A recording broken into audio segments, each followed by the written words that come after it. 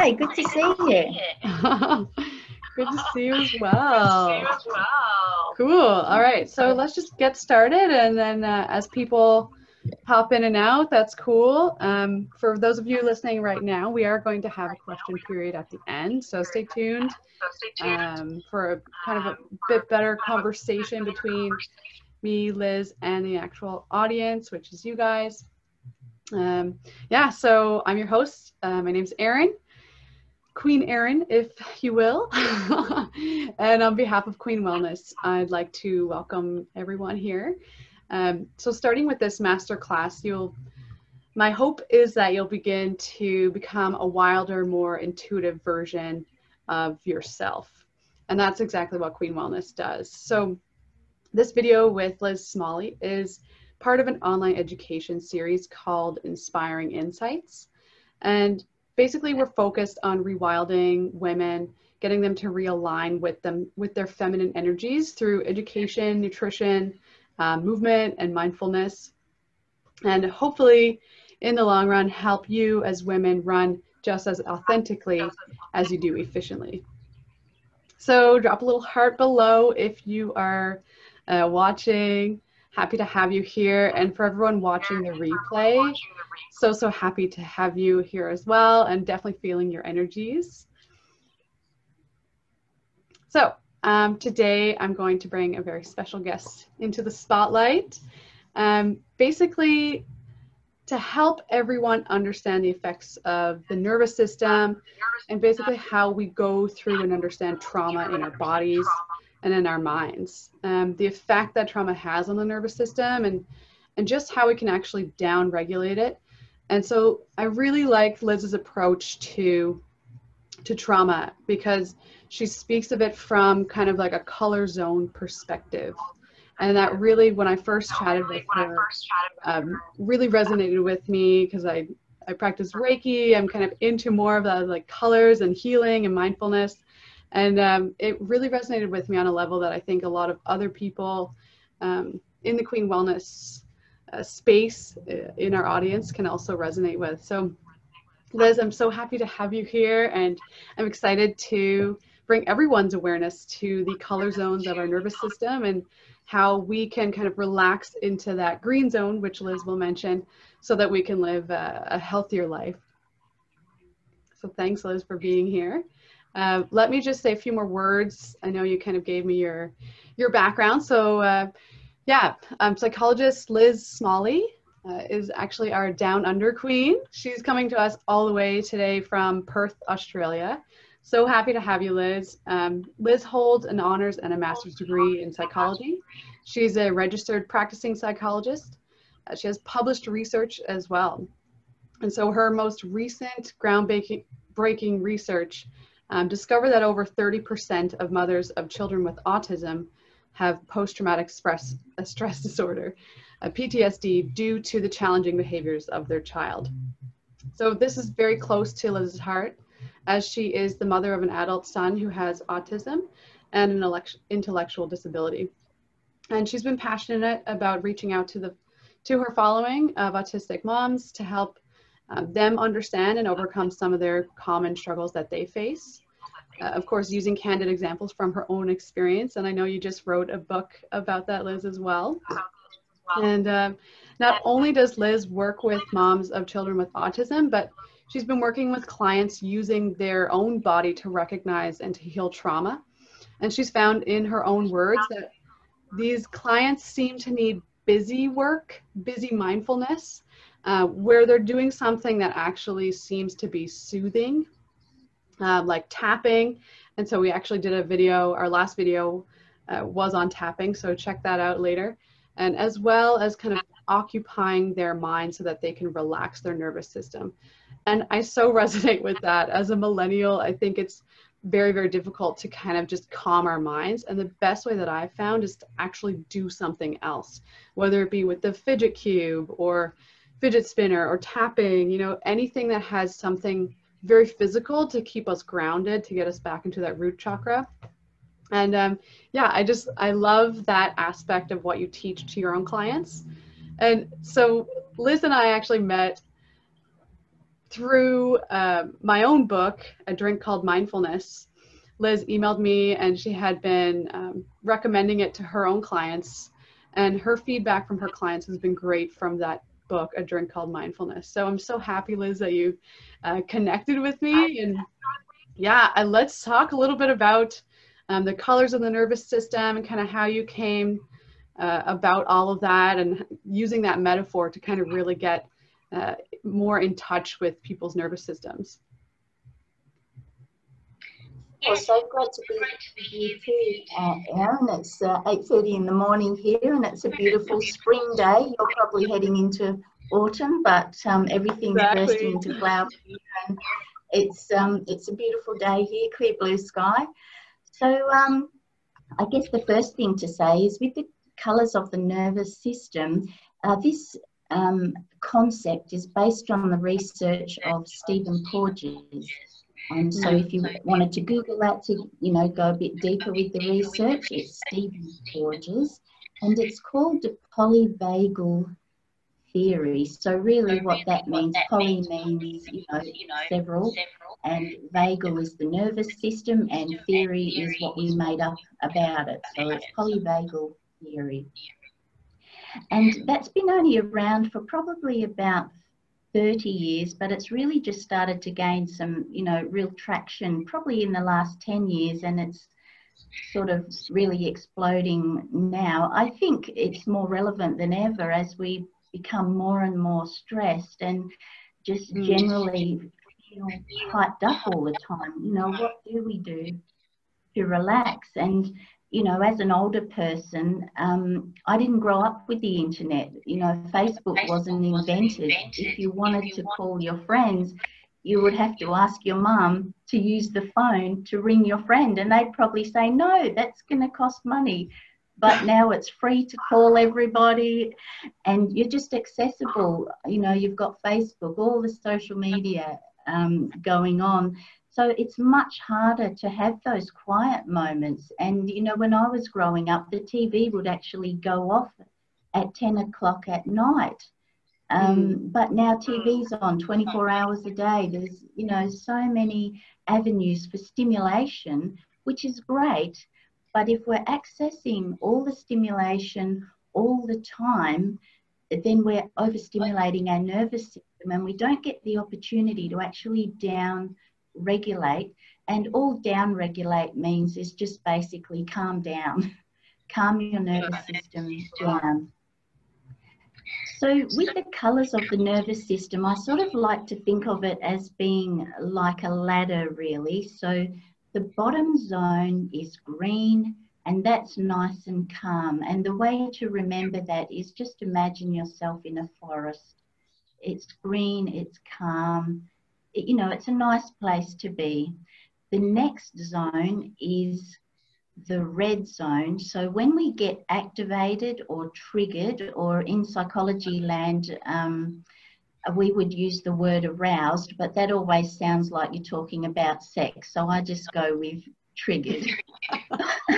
Triggered, stimulated, yeah.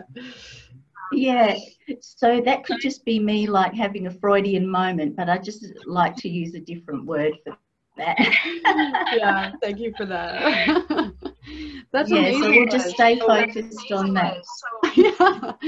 Yeah. So, okay. So we have the green system, kind of like our most relaxed state. And then from there you have the red, right? So the red is more, what would you call it? This is like kind of like ramping up. Yes. Yeah. Okay. Fight or flight. So that's when we go into the fight flight. So we might get triggered by something, and then we'll go into the fight flight zone. Sometimes when the trauma is so intense, you can then go from the red zone, fight flight, up into the blue zone, and that's freeze. And that's not that hard to remember, because usually when you see a picture of an iceberg, it's blue. So in the freeze zone, and this is where you basically shut down. And sometimes in that zone, you can't even talk. You just can't find the words, and it's almost like playing dead to survive. and sometimes we can switch very quickly between these zones. So another concept I'll just introduce here is also the window of tolerance. And it has similar colours. So as our green zone, if we're at the top of our green zone, we're very close to the red zone when we're hyped up all the time. It's not going to take much to push us over, because our little window of what we can tolerate just, shrinks. And so it's not going to take much to activate us over into the red zone. So I guess in an example, you might find if you're sharing a house with someone or your partner, they might just do the smallest thing.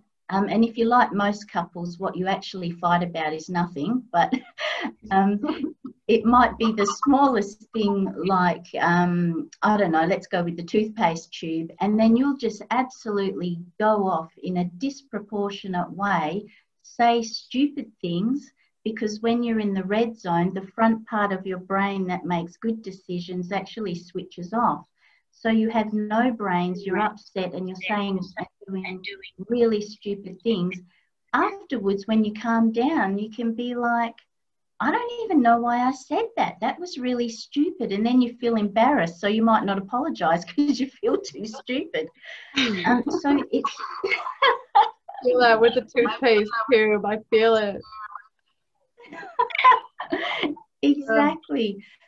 And sometimes you can escalate that yourself. So when you're feeling, agitated and you're in the red zone, you might say to your partner, for example, the toothpaste is driving me nuts. And they'll go, right, because you've activated them. So they've bumped into the red zone. And they've got no brains working. They'll go, right, I see your toothpaste and I raise you undies behind the door. And they go, right, I see your toothpaste, I see your undies, and I raise you the dishes. And before you know it, you have this massive, ridiculous argument, and nobody's talking any sense. It just never ends. And you just you don't resolve it when you're in that state. So it's very important to be able to calm back down. And I realise this is a bit sexist, but it's based on research that women can calm a lot quicker than men, but men actually need 20 minutes. So if you've activated your male partner and they've got upset and they say, I'm going down the shed for a while or to my man cave, you really need to let them go. Don't go, you come back here. We haven't finished this yet. Don't walk off when I'm talking to you. That's probably the worst thing you can do, because they're still in the red zone. Even if you've come back to the green zone, you've got to allow for other people to calm down, because our behaviour activates the people around us as well. Yes, you've mentioned something very, very useful. And this is not just about relationships either, right? It's to do with, your colleagues, your coworkers, customers, clients that are mad, and it's really good. I didn't realize that like 20-minute period for men was more substantial, and so women, I wonder what in the research is there any research indicating how long it takes women to transfer out of that red zone, or is it variable? There is research, but I think it's around about 5 to 10 minutes, so a lot quicker than men. And the way that you can measure that is really by just checking in with your heartbeat. So you can, check your heartbeat here. You can look on your fancy watch, or sometimes when you're really upset, you can actually hear or feel your own heart pounding in your chest. I guess I can reiterate what she was just discussing. So Stephen Porges is really well known for his pretty recent research on the polyvagal theory. And this is a really, really interesting theory that basically states that, so you have the fight or flight mechanism, right? When you go through a stressor, you So you either fight or you flight. But now, with the polyvagal theory, there's also another realm to that. There is the freeze state. And if you look at animals, they kind of have this state, you know, so say a squirrel, when they're just crossing the road and you're about to, like, you know, you're slowing down your car and you're trying to figure out what's happening. They actually freeze first, right? And then they'll make the decision to move or run or stay or whatever. And so there's this whole theory that the vagus nerve actually controls a lot more than we think within the autonomic nervous system. And so there's another aspect of either the fight in us when we're stressed out, or the run in us, the flight in us. There's actually that freeze state as well. And it's a really interesting theory. So look him up, Stephen Porges, Porges. And so what Liz was discussing was that there are zones to kind of go along with this theory, that the green zone is actually like your relaxation state. And then as you kind of climb the ladder up to fight or flight, you go into red, and then blue, which is freeze. So Sure. yeah, the green state, the red state, and the blue state. And I guess so you were talking about measuring that through heart rate, which is a really easy way to do that. And what kind of stimulated that for me was thinking that heart rate variability, which is a really good way of a lot of people in the exercise physiology world, which is kind of the world where my background stems from. A lot of personal trainers and physiologists use heart rate variability as a way to see how well your system's working. And so that's interesting that I guess the variability level of women's heart rate is actually better in the research than men. And with that, in that research, there's also the kind of thinking that the heart rate variability of someone, when it's actually more variable, is better, because you're able to kind of like go up and then come back down, go up and then come back down kind of thing. So it's a little bit of a interesting similarity there. Yeah, definitely. And I think you were also saying about these zones don't just apply to relationships with partners. They also apply with your relationships with people at work, your clients. And I guess in my case, with being the parent of a child with autism, whether you have a child with a disability or not, as a parent, your kids can also activate you when they do that thing that you've asked them not to do 100 times, whether they've got a disability or not. It can really do your head in. And exactly. It can be quite triggering, and you can find yourself ramping up into the red zone, and then again your brain has switched off. So you might say some really stupid and hurtful things to your child that when you were calm, you actually wouldn't dream of saying those things. And then you have the feelings of guilt and shame that go with that. And that's one of the important associations, that once you go up into the red zone or even the blue zone, there's an element of shame attached to that, because you're doing behaviours that you wouldn't do when you were calm. And then after that, after the unfortunate event, you've got to recover. But then the other aspect of that is you also need to repair. You need to repair your relationship. So you need to down-regulate, calm your body, and then when you're in that calm state, you'll be able to recognise the dumb things that you did, and then you may need to do some repair. I so agree with you there.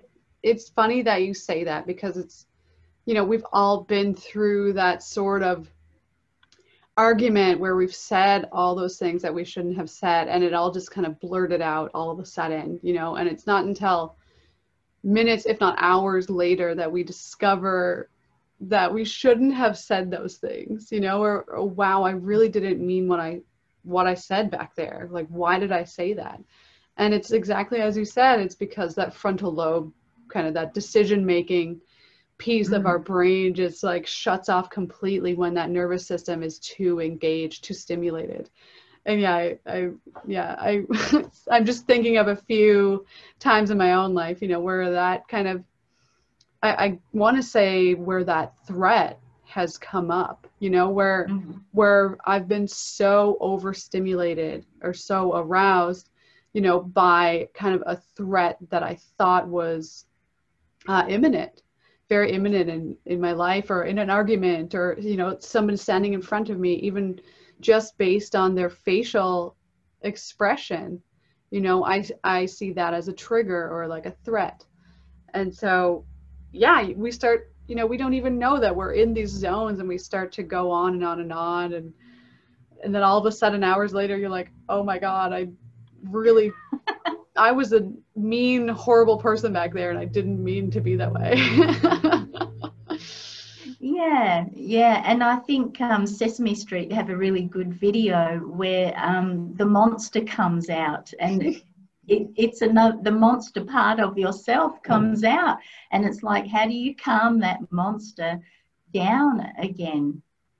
And Exactly. it's interesting what you're saying about when you're in that zone and you can perceive a threat. It's interesting that when we're in the calm zone, somebody can say to us, could you please wash your bowl? And we'd be like, yeah, sure, I'm sorry, I should have washed it. But when we're activated, our hearing changes.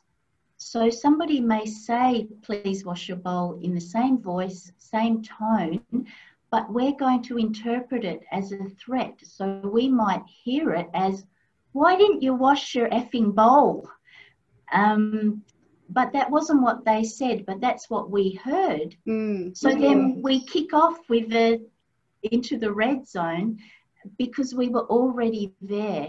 So this is why it's so important, because you can end up having a lot of conflict that is actually just a misunderstanding, a misinterpretation. There's no malice there, but by the time you get through saying dumb things with no brains, then you really have a conflict, because you might have brought up, you know, I see you and I raise you. And then before you know it, the stakes get really high. And it was only about, could you please wash your bowl?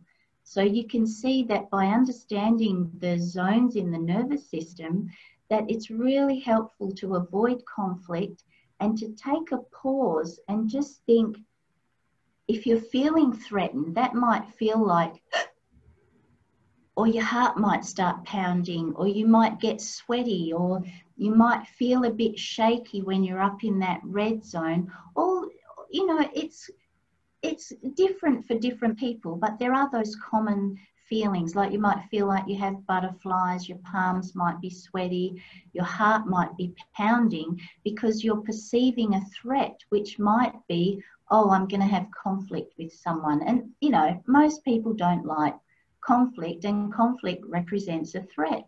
So when we've misunderstood a very simple comment, hey, please wash your bowl, and we've perceived a conflict, then we're going to come out with fight, flight, because we're thinking there's a threat. And it can lead us to escalating very simple situations. If we were calm, they wouldn't happen. So when we're activated all the time, like at the very top of the green zone, very easily bumped over into the red zone, it can really add a great deal of stress to our life and actually keep us up in that red zone. So then while we're still in the red zone, someone else will come along and say, why didn't you wash your cup? And then we can kick off with that, and you can end up fighting all day. Then the whole world is against you, right? When it rains, it pours. Exactly. That's exactly it. And it's so true when you perceive someone to say something in a manner that, you know, maybe, yeah, they could have said it a little bit better, but they didn't mean any malice behind it. And it's really up to us. I think that which, you know, removes the onus from the other person at that point. It then becomes our own responsibility to say, oh, okay, I am actually not in a state where I can understand exactly what they're saying. And that in itself can actually remove a lot of the anger and irritability and frustration out of the picture just by noticing that you're in that state, right?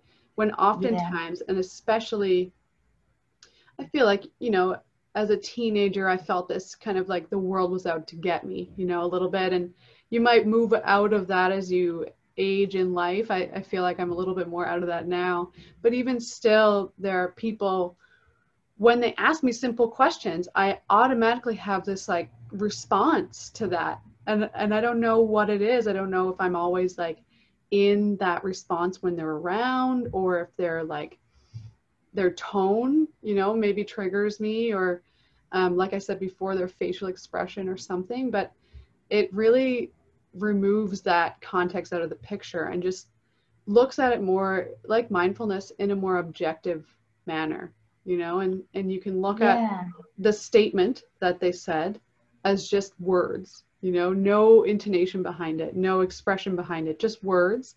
And then you can understand it from also a objective perspective. Yeah, and I think it's a good point that you're making there too. So another aspect of this is what we would call co-regulation. So let's flip this around and say, you know, somebody comes to you and they're angry and you're not angry yet, but you're about to be, because they're going to say something really stupid, you know, like, why didn't you put the stapler back? You're always taking the stapler. And so they are angry and we were calm. So when we're calm, we can think, oh, they look like they're upset. So what we can do is co-regulate. So if we can try and stay calm, and I think like you're saying, interpret it, there's no malice there. Or look, even if there is, that person's mad about the stapler, they're genuinely mad and they're mad at you. So that can be quite triggering. But if we can stay calm, we can use the mirror neurons in our brain and our breathing. If we just keep breathing steadily, they will be able to down-regulate using our nervous system, which is just mind-blowing, that if we can stay calm, and you can do this like with kids, there's a lot of talk about, you know, parents co-regulating with kids. You can co-regulate with your partner, with your co-workers, even with your boss if you have to. By staying calm, staying in the green zone, you can help the other person to calm down. Because if you kick off as well and blow up, the whole thing's going to escalate. But if you can calm down and just make an observation, it seems like you're really upset about that, and just stay calm and quiet. Don't throw petrol or fuel on the fire. Just stay calm if you can. And it takes practice, because they're you know, having a go at you and angry with you. But if you can stay calm, you can help them to calm. And if you keep breathing steadily, keep your heart rate down, their nervous system with neuroception, they will pick up on that and calm. And the other thing you can do if you're in a closer relationship and you're sort of like living with someone is having a code word. So you don't try and make up a code when everybody's mad and upset. So when everybody's calm, there might need to be, it can feel a bit wooden the first time you do it and a bit contrived, but it's like, we need to stop this now because I'm getting upset and I can't talk to you about this now. So for some people, like say when you're right up in the blue zone and you can't even get your words out, you might just have a hand signal, you know, stop. Or you might just have a word. It might be sausage, or, you know, prawn, or, you know, some ridiculous word that's just like, well, we've got a safety button here. I need to stop because this is going to escalate and I can't calm myself at the moment. So your body's going to pick up danger, threat. In that moment, sometimes you need to just go, I need to stop now because I'm going to do something regrettable or say something that I'm going to feel ashamed about in, you know, half an hour. and allow each other to be able to walk away and actually get yourselves back in the green zone, which, as you were saying, is each individual person's responsibility. So the person that's mad about the stapler, that's actually on them, but how we respond to that, that's on us. Yes, very well put, Liz. I also, and anyone who's in kind of a customer facing role or management role can definitely feel this and resonate with it, that, you know, when you get that angry customer on the other line, and I've had so much of this after kind of post-COVID quarantine, where a lot of customers' patience is just a lot less. And maybe that's because, like you were saying earlier, maybe the window of tolerance, like it's not that their abilities to be calm is any less, it's just that there's a lot more stress in their window. And so there's less capacity for them to perform in a way that's a little bit more calm.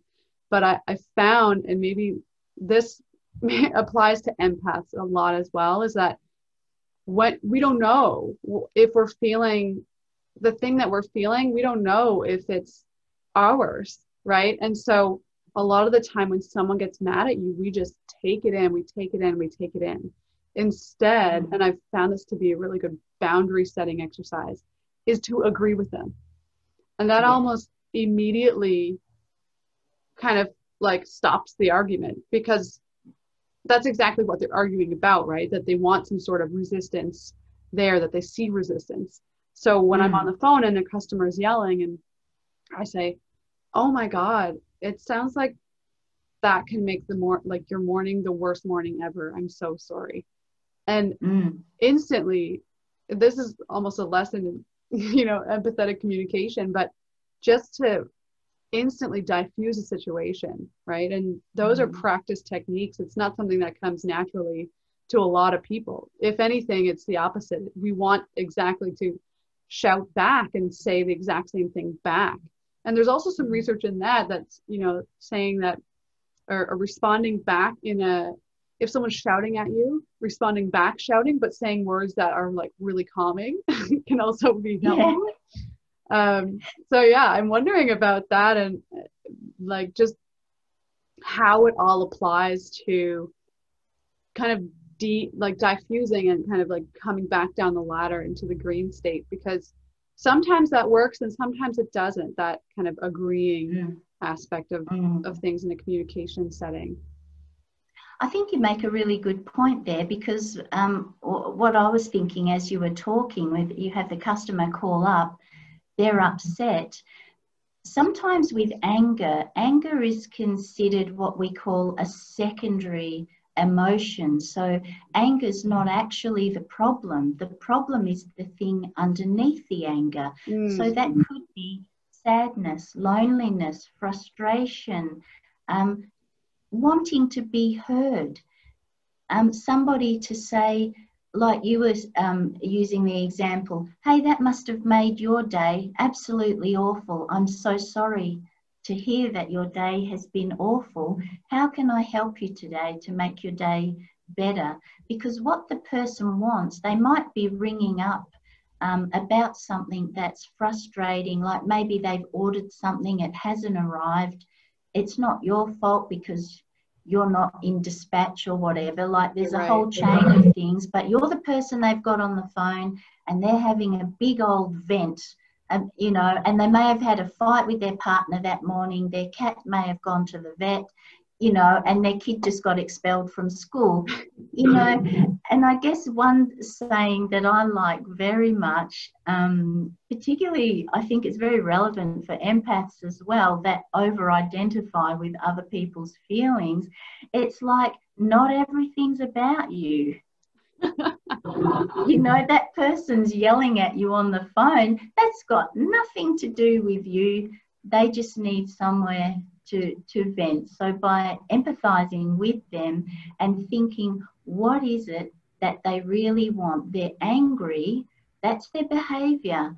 What is it that they're craving underneath that they're not getting? And it might just be, with their customer service, I want to be heard. I want to be understood. I want someone to acknowledge and validate that my parcel should have arrived. And they know that it's not your fault. You don't even have the parcel, but they want someone to say, I understand, I care about how you feel, and I'm going to do my best to fix it, and I'm going to validate your feelings.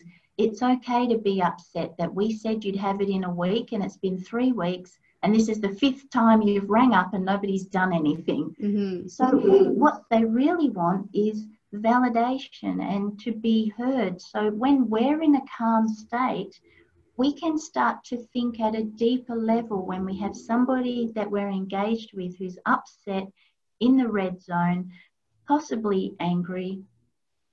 What is it that they really want and need in that moment? And if we're in the green zone and we train ourselves to stay in the green zone, because not everything's about us, then we can help them and co-regulate them even over the phone.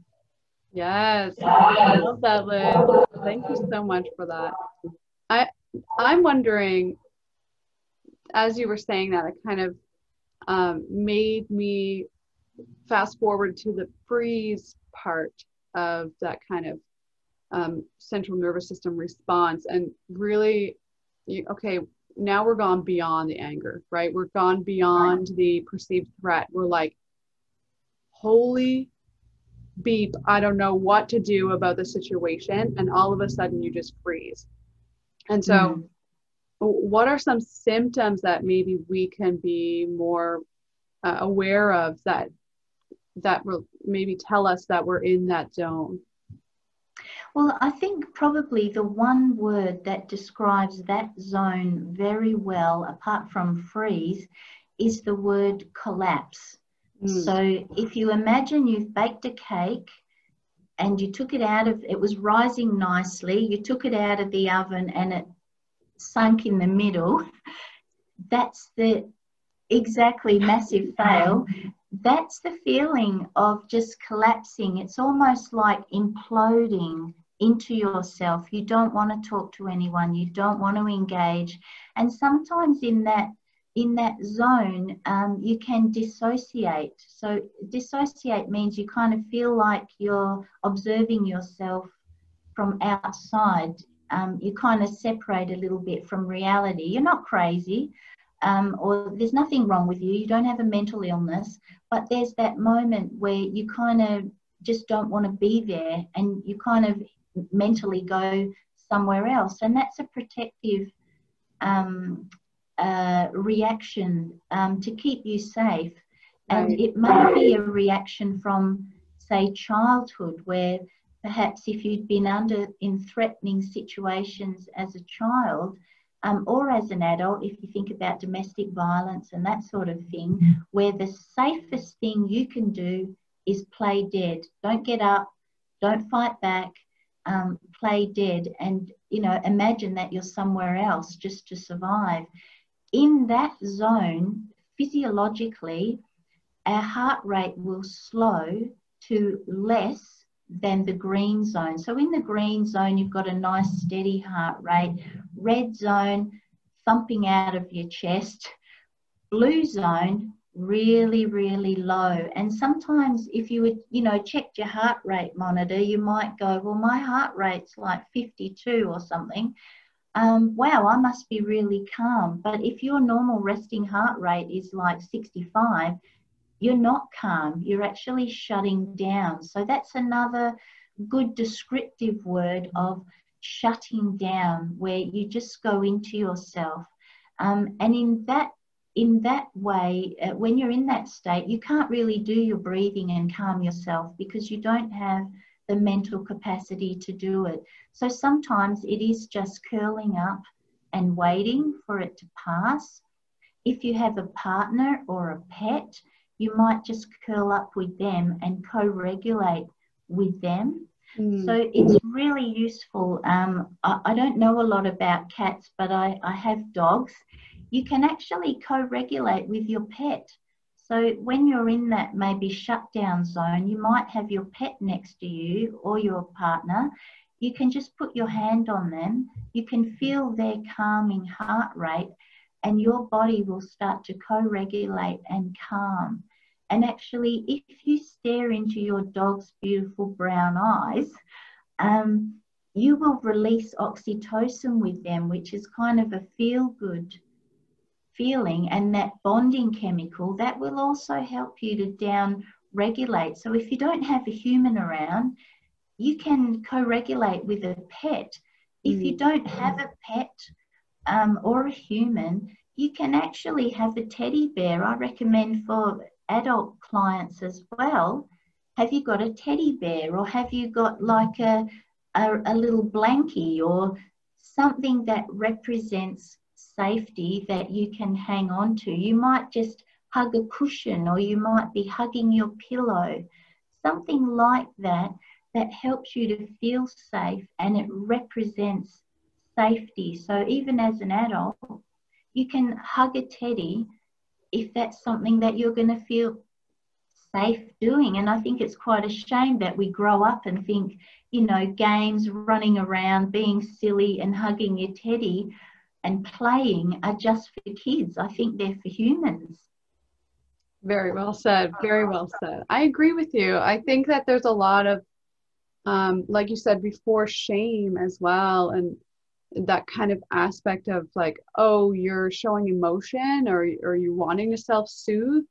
You are not, this is not the way that an adult does it, kind of thing. And if that's not the way, what is the way? You know, we have to kind of return to those techniques because they helped us so much as children, right? And even just hugging your parents, or hugging someone that you know and love and, you know, feel supported from. And like you said, even just hugging like a pillow really helps, or your favorite, you know, animal or pet or toy. Like, I so agree with that. And it's funny also that you say about the heart rate, because I think oftentimes, especially people who have maybe dissociated before or have gone through trauma, don't know, if they're not getting help, or if they haven't, you know, been helped by any psychotherapist or anybody, they often mistake that freeze response going about in their day-to-day after the trigger as a calm response. And so that's really important to note, that just because your heart rate is less and maybe you're not sweating as much and not wanting to run away, it's not actually that you're back in the green zone. It might be the even further down kind of thing. That's right, in the blue zone. And you can wonder why, well, my heart rate's calm, I'm not sweating.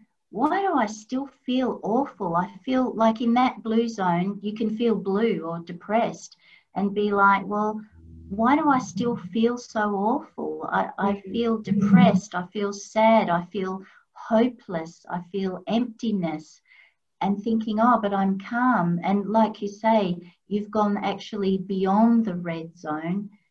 You're not in the green zone, and that's why you still feel all those negative, unpleasant feelings of hopelessness, depression, sadness, dissociated, because it doesn't match up with, well, I'm calm, I should be happy. And happy is a bit of a strange word. I've kind of gone off happy and I go for contentment or satisfied, because what is happy? So you're not actually in the green zone. You've actually gone into the blue zone, beyond the red zone. And that's why your heart rate's low, you're not sweating, but you still don't feel great. Yes. And with that, what can we say to our audience, maybe that, okay, so we have some things that they can be aware of, that their heart rate might be lower, that they're still feeling icky, but it's not quite the same as a fight or flight response. I'm thinking just from my own days of teaching, like when I first started getting into mindfulness, progressive relaxation was a really good way for me as an athlete, when my body was kind of still in the stimulation, but I needed to relax. my mind and my head, you know. And I found that progressive relaxation was a really great way to do that, really just squeezing my muscles one group at a time, but symmetrically on my body. And then eventually just starting to feel what it was like to feel the opposite of squeezing. So it's like that tension and release technique that really helps you get back into your body. Yeah, that's a really useful one, because I find that it's very helpful for people to have something to do, because it might be partly cultural as well, that we all feel like if you want to fix something, you've got to do something. So giving some actions and using the body to help down regulate. So I do like progressive relaxation. I was thinking also, when you're in the blue zone, you maybe don't have the mental capacity to go through your body and do the progressive relaxation. So even if you just squeeze one thing, you might just squeeze your hands. You might do this. You might hug yourself. You might actually rock, because rocking's very soothing. And I think it's got a bit of a bad reputation because, you know, sometimes people with autism rock, and it's one of the like negative behaviours. But actually, we rock babies. Why do we have rocking chairs? You know, because rocking is really soothing. Or go and sit on a swing. And, you know, just a reminder, grown-ups can swing as well. You don't have to be a kid to swing. So, you know, just swinging or rocking, and the squeezing, even if all you can manage in the blue zone is to hug yourself or hug your teddy, hug your pillow, it's that pressure sensation that is really helpful. If you're at work, for example, and you want to do something discreet, so we're sort of also talking about calming, but now another concept is grounding. So when you've dissociated, you need to come back. So one of the ways you can do that is with pressure.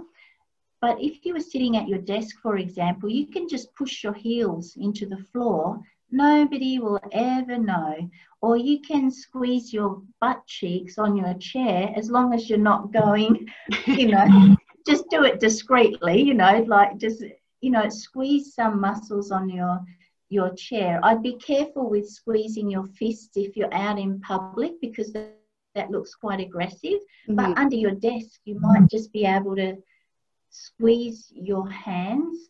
So a little bit of squeezing. Or the other thing you can do, you might have gone to the coffee room, you've put the coffee machine on, you can actually like press against the wall, like just press yourself against the wall, or lean, and nobody will even know. You'll just look like you're leaning against the wall, but you might be putting a bit more pressure on. Or lean back against the wall, or even in your chair, you can just sit back in your chair and just press your back into the chair and notice. So when you're grounding, it's about noticing. So you want to just press your back into the chair. Your co-workers just come up and gone off at you about the stapler. You're not going to jump up and shout at them. You're going to hold the bottom of your chair. You're going to press back in your chair, and you're going to press your heels into the floor and take a deep breath. And honestly, that is one of the best ways to do it. I know we kind of live in a society or culture that, you know, really makes us feel lesser than when we're not doing the normal, right? So if we're not going out to lunch with our coworkers, if we're not, you know, getting angry as well with our customer, or, you know, with our clients and everything, it's people see you as like other human, you know, like superhuman almost. And I mean, why not get there? Why not get to that place? And what you're saying, Liz, really, really demonstrates that humans, you know, it's okay to go to all those zones. And with practice, it's way more easier to what you call ground, what you call just be more mindful, you know, be more in the present. And that is really what it's all about, trying to get deeper into states of consciousness so we can stay and remain in that green zone, right? Because that green zone is where our creativity lies, where our curiosity lies, where our innovation lies, you know, all those things. And when we're constantly stuck in the red or blue zones, we're not there, and we're not able to collaborate with other people as well either. Yeah, because the green zone is also called the social engagement system. So the bottom zone is social engagement. The next zone is defensiveness. So that's how you get into arguments, by being defensive. So you want to come back into the social engagement zone, the green zone, where you can engage with others, and you can engage with yourself by being creative, curious. And I think some of those things have been assigned to children's qualities, to be curious, but we shouldn't ever lose our curiosity or our sense of wonder or joy. You know, when you just walk out your front door and you see a tree that's come into flower, you know, take delight in that. And I think this sort of leads us to, you're sort of alluding to the idea of being in the green zone. We want to practice calming, not just when we're upset. We want to practice calming when we're calm, because this will make our window of tolerance bigger. So it's going to take a lot more for us to get into that red zone. So if we focus on our green zone, when we're calm, we do even more calming and mindfulness. It will make that window bigger, and it will reduce our conflict and increase our creativity, and all those green social engagement activities will be enhanced if we can make the green zone even better. Exactly. Wow. I think that's a really great place to kind of conclude, Liz. That's incredible. I feel like we could talk about this stuff for hours, and it's true. There's a lot more to kind of be discovered by research, but also by our audience and by our listeners. And there's a lot of stuff that we didn't even talk about today. So I'm hopeful for another, maybe a part 2 of the colors of the nervous system. Anything you wanted to add? How can the people kind of find you and follow your work and your research? So you can find me on my website, that's Sunshine's Psychology. The website name is feelhappynow.com.au, or you can find me on Facebook, or you can read my book that's called When Autism is Tearing You Apart, and you can find that on Amazon. But if you just Google, I'm not really too hard to find. That's amazing, Liz. Thank you so much for sharing your insights. I'm sure we have a lot more to talk about, and I'm looking forward to another space and time when we can do this. But thank you again, Liz, so much for waking up early and starting your day off on a good note, and ending our day off here in Toronto on a good note. So thanks again. And thanks for having me. It's been great talking with you again. Yeah, thank you so much. And for folks at home listening, if you did like this video, feel free to share it with anybody you like.